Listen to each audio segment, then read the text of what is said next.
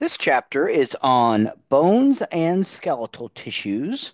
So, the first topic that we are going to go over is skeletal tissues. So, it's important for you to first realize that cartilage is not the same as bone. So, the human skeleton initially consists of joint of just cartilage when we are developing. And then that cartilage in utero, so as an embryo, begins to be replaced by bone. And then by the time we are born, we still have skeletal cartilage that is left over. The skeletal cartilage is highly resistant, molded cartilage tissue that consists primarily of water. And it's important to know that it has no blood vessels, which we call avascular, and it also has no nerves. So, cartilage itself is made up of important cells, which are called chondrocytes. And I want you to remember that cyte, the suffix, means that it is a mature cell. Also, the prefix chondro itself means cartilage. So when it ends with blast, like a chondroblast, if that is the suffix, then that means that it's an immature cell. So, as we know in anatomy and physiology, we can learn a lot just by dissecting the words into pieces and parts. So, these chondrocytes are encased in small cavities called lacunae within jelly-like extracellular matrix. So, the basic types of cartilage are shown here. The first of which is hyaline cartilage, and that is the most common type of cartilage, and we have a lot of regions of our skeleton, as we'll see coming up, which have hyaline cartilage. So it provides support, flexibility, and resistance. It's the most abundant type. And we have some subtypes like articular cartilage, still hyaline cartilage. It's just called that because it's in the joints. Costal cartilage is in the ribs. Respiratory cartilage is in the larynx. And nasal cartilage is the tip of your nose. The next type of cartilage is called elastic cartilage.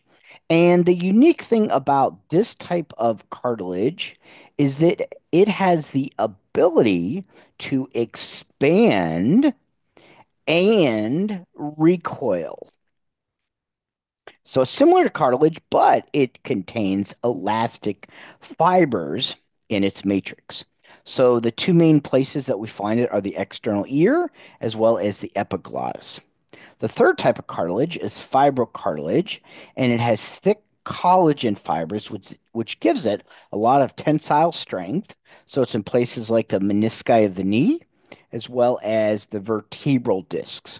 These are the discs that you hear a lot of people have damaged at some point in their life. So if somebody has a herniated disc, it is damaged to this particular region, and it's kind of classified as a shock absorber. So our next slide is going to show us this diagram, which shows us where each of these are located.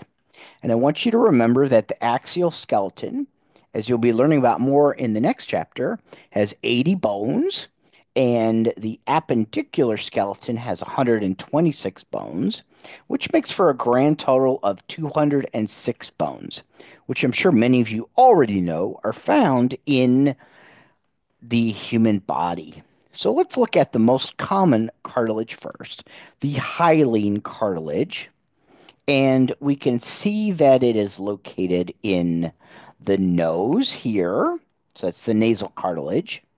There's thyroid cartilage, which is in the larynx region right here. There's another type, which is inferior to that, called the cricoid cartilage. Then there are cartilages in the trachea. And if you point your head to the ceiling, your chin to the ceiling especially, and lean your head back and touch your trachea, you can feel these tracheal cartilage rings, which help to keep it open. There's also other hyaline cartilage, which is in the neck and thorax in the respiratory tube, in large bronchi, and they start to decrease as we go to smaller and smaller tubes within the lung. And then in the ribs, there is costal cartilage, especially between the ribs and the sternum where it touches. Within the joints, there is articular cartilage of a joint. And we see another example of that in the knee region here. The next type of cartilage is the elastic cartilage. And the two main examples of that are the external ear and the epiglottis.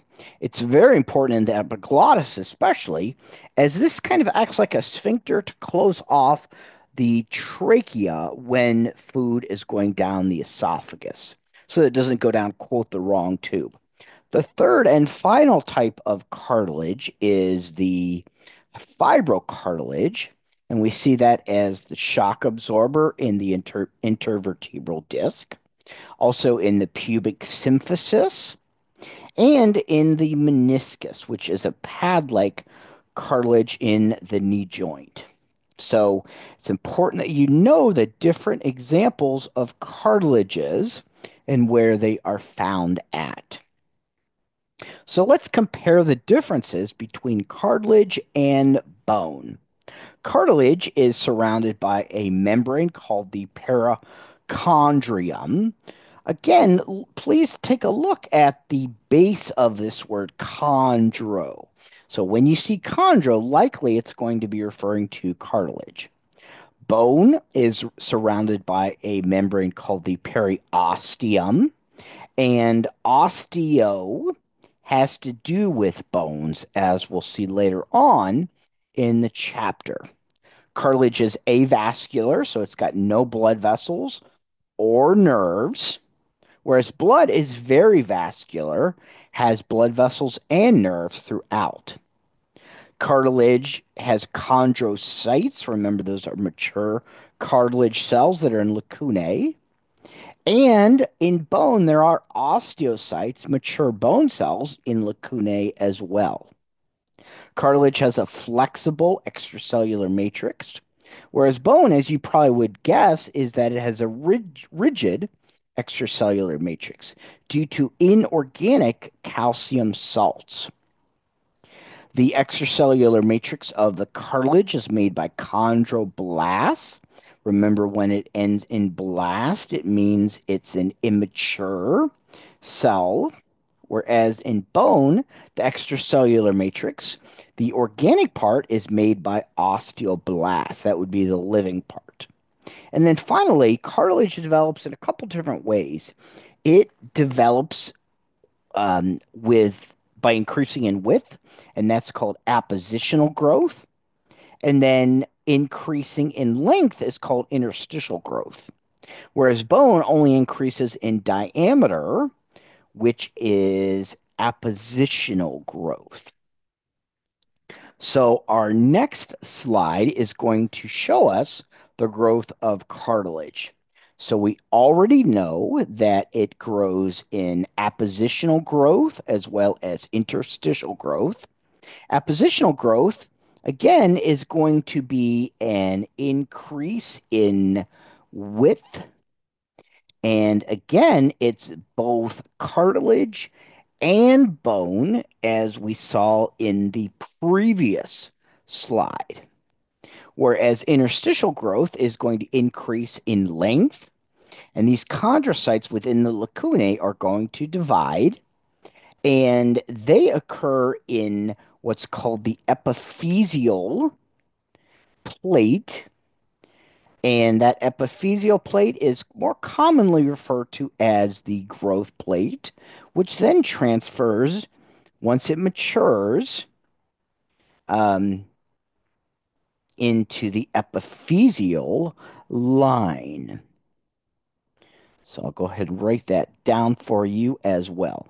So it's called the epiphyseal or the growth line.